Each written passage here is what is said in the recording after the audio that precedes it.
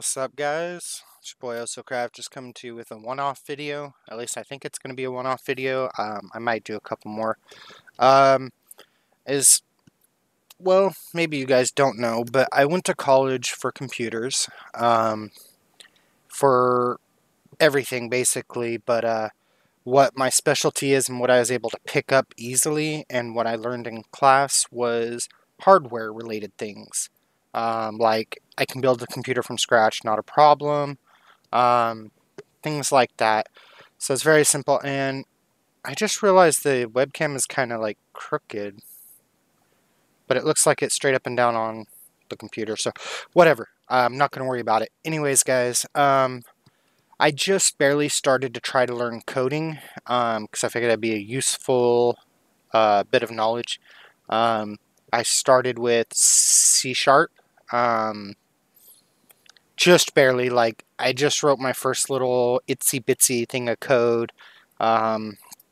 It's nothing big, it's just like basically almost a chat bot. I'm still kind of working on it. So, anyways, I kind of wanted to show you guys, and I wanted a video record of where I started with this. And it'd be kind of cool to do like an update of it later on, where I can show even more I've learned, and maybe getting to the point where I can actually teach you guys how to write in C Sharp and everything.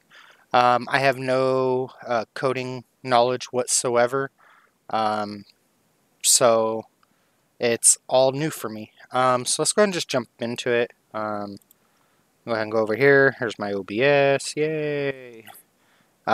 So right here you can see down at the bottom it says number 2, Microsoft Visual Studio.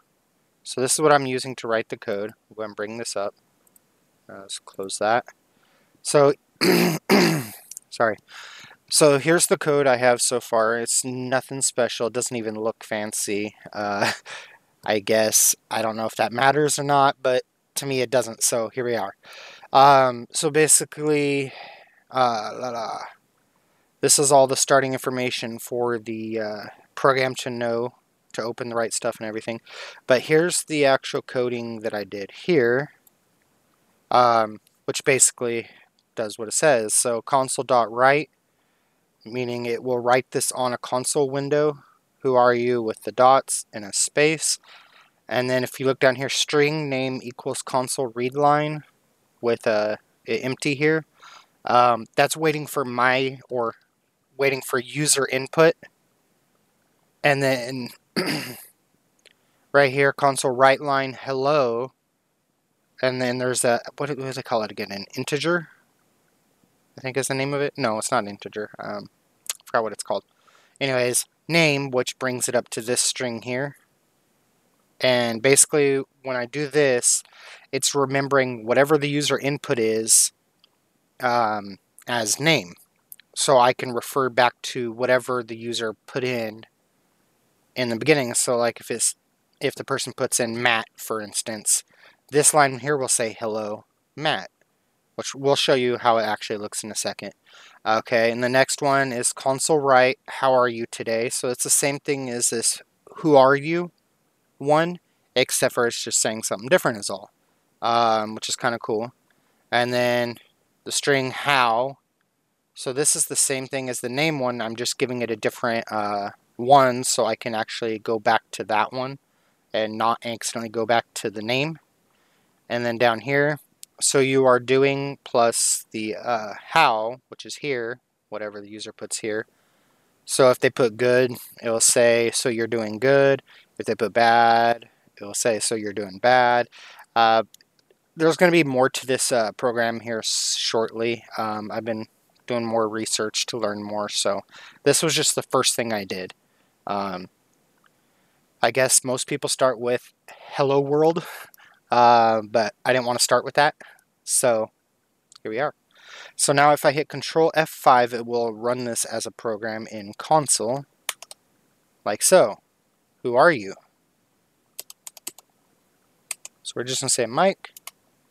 Hello, Mike. How are you today? Good. So you're doing good. And then it ends with the press any key to continue, which I believe just closes it. and I just was looking up a tutorial on how to do a chatbot a little more efficiently. So there's going to be more to it. I'll go ahead and show you guys what I screenshotted just for reference purposes for myself. This is the reference for that, which I don't need anymore. I've already deleted it. So this is what I'm looking at now. Oops. I want to zoom in. Yeah. So basically I'm going to have it set up like this, where it's like the computer, the user talking to me. So I'll use those. There's little case output variable stuff that I'll be doing as well. But here's a good, right here. While, this one right here. And there's a little bit more code to it up at the top. I didn't screenshot in the right place, so. But that will keep the program open. And I believe it gets rid of the press any key to continue thing. I'm not 100%, but then again, you know, I just started. I'm not just trying to copy code for code. I'm actually trying to take what I learned from seeing it here and apply it to my own stuff.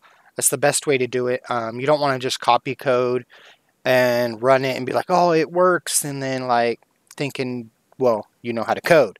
Now, if you can actually learn that way, yay, I guess. I don't know anybody that can, because you're not really storing it to memory, you're just copying. Just like doing data entry, for instance, you don't necessarily pick up on what you're writing down most of the time. You're just copying, okay, this is what goes here, this is what goes there, blah, blah, blah.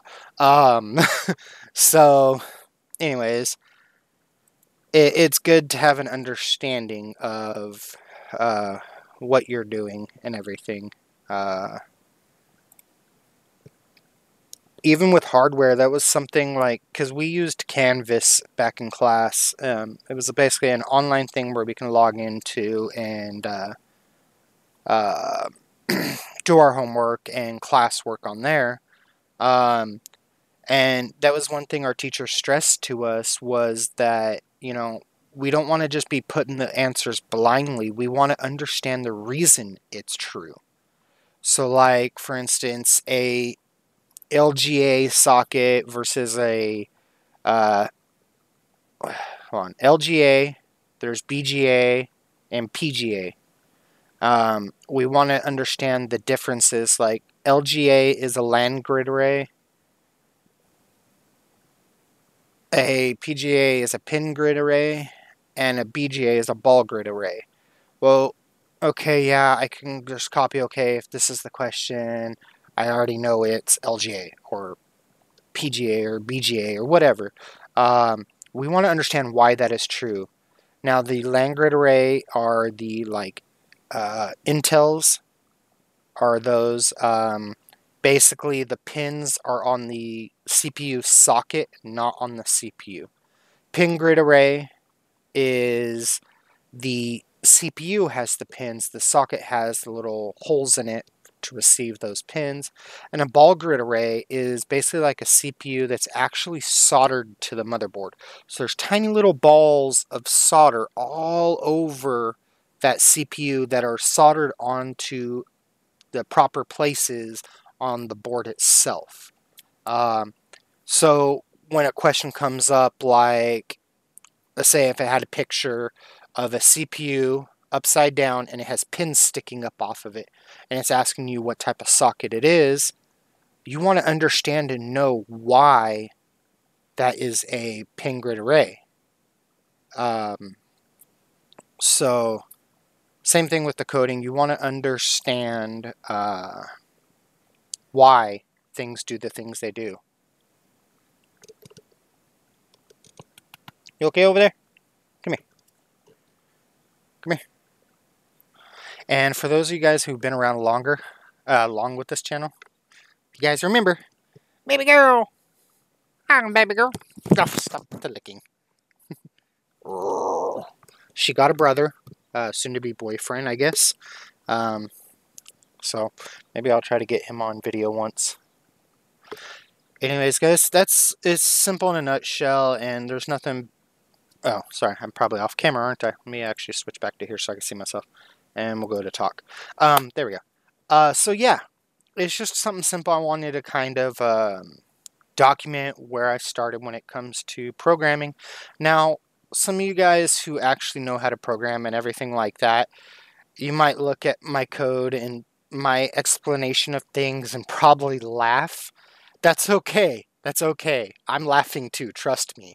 Um, I'm just learning. Literally, decided last night, and let's see, it is June 5th, 2019 when I'm recording this, so June 4th, I decided at like 10 o'clock at night, I really want to learn how to code.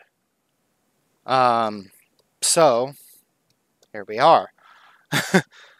I literally woke up this morning, 8 o'clock this morning, and I started working on that code, and then I started watching some YouTube videos.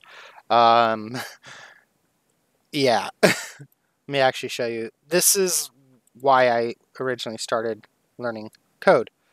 I've played around and watched this guy on YouTube quite a bit, actually. He makes really random things like this Taser Cup hilarious video, by the way. It's a little short, but he does these stupid, daft ideas, like a gas-powered fishing pole, and he basically makes them. And he always kind of shows his code, and he always makes the comment, nobody cares about that because it's boring, blah, blah, blah. I find it interesting myself. I might not fully understand it at times, but I still enjoy it. But if you scroll down here, right here, this one right there, C++ or C#, sorry, tutorial, setting up Visual Studios. Same with this one for beginners, and then there's this one here. That's all he made. That was a year ago. That's all he made on his tutorial, and he was talking about a part 4 in it. I'm very depressed and upset about that. Anyways, so yeah, that's kind of what got me more interested in doing it. I mean, I've always wanted to learn code. I'm not going to lie, like most people who get into computers that I've heard of, not all, but some, have that idea, oh, I want to hack and stuff like that. Well, hacking involves coding because you got to know how to do things. That is where I started, yes. I've always had an interest for computers and messing around with things on computers. Once I went to college, it changed more of I'm into the actual physical break fix, as they call it, on computers just because I'm good at it. I know what I'm doing. I know how to troubleshoot a computer. I know how to repair most problems. The thing I have issues with and things that I didn't get good grades in class about was anything on the software level. I had issues with that, like Microsoft Word is causing issues or whatever, or not working properly, sorry. I couldn't figure out how to troubleshoot that and figure out why.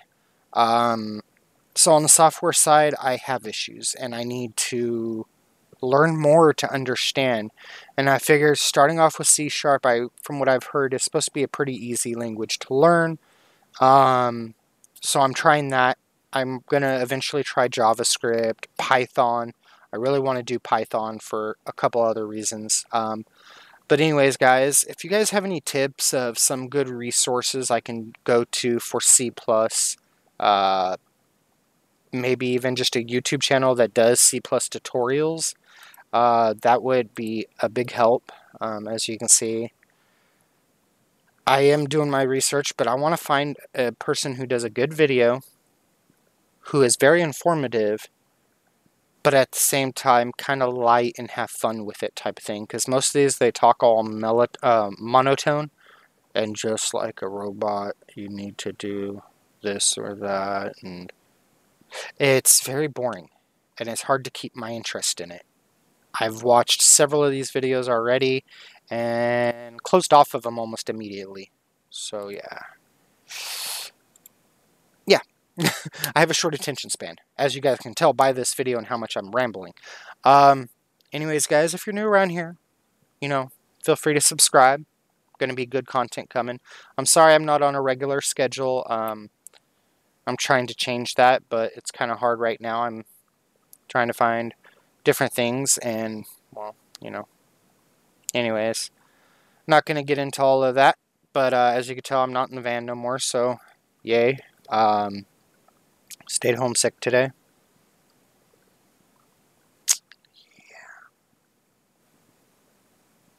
I'm not sick. Just having one of those days, I guess. Not getting into it anyways. Yeah, so if you're new around here, hit that subscribe button. Hit that like button too, guys. It lets me know you guys are interested in my content. If I don't get enough likes, I know you guys aren't interested in this programming stuff, so I won't post anymore again. I'll just record it for my personal preference, so that way I have a record of it. But if you guys want to see, you know, then hit that like button and let me know.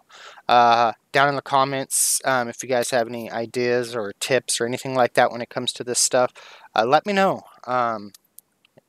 There's no such thing as a stupid comment. Wow. Anyways, and you know, everybody forgets to do this too. When you sub, don't forget to hit that bell icon, guys. It's really, really important. You hit that bell icon and confetti shoots all over your screen. No, I'm just kidding. But you hit that bell icon, it lets YouTube know you really want to see this person's content. Now, if you're subbed but you didn't hit that bell, you're not going to guaranteed get notifications or anything like that when I upload. So you might miss an upload and be like, okay, what's going on? He hasn't uploaded in a long, long time. Oh, here's the videos. So yeah, hit that bell icon to make sure you guys get the notifications. And like I said, new, make sure you sub and hit that like button, and you know, comment down below what you guys would like to see. Whether it be gameplay stuff, more of coding stuff like this, you know, let me know. Anyways, guys, I love you all, and I hope you have a great day, and I'll see you guys in the next one. Later.